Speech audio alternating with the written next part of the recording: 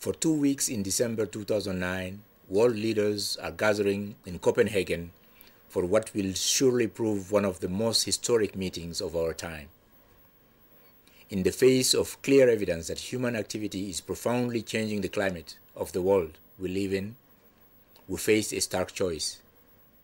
We can continue business as usual while trying to make a few incremental improvements to the way we currently manage our resources, or we can decide to take a radical new approach to our stewardship of this planet. An approach that would not just benefit ourselves, but would help safeguard the future of many diverse species and complex ecosystems that make up this wonderful world. As Secretary-General of the International Telecommunication Union, I know that proactive deployment of modern information and communication technologies is a key part of this new approach. Studies show that more widespread use of today's technologies represent a highly cost-effective strategy that could cut global emissions by as much as 15% by 2020. Put simply, information and communication technology is the single most powerful tool humankind has at its disposal to avoid potential climate catastrophe. I therefore urge COP15 delegates to look to the high-tech sector and to take maximum advantage of the power of ICTs to reduce emissions in every country worldwide. At Copenhagen, we have a real and reachable opportunity to fight climate change and preserve our environment.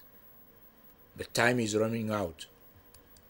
We need to make good use of every weapon in our armory.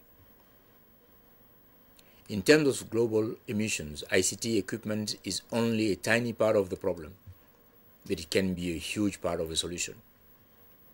Through next-generation networks, through new standards for energy efficiency, through satellites climate monitoring systems, through national and cross-border broadband initiatives and technologies to support smart grids, smart homes, and smart cars, ITU is striving hard to deliver new tools that can make an even bigger difference.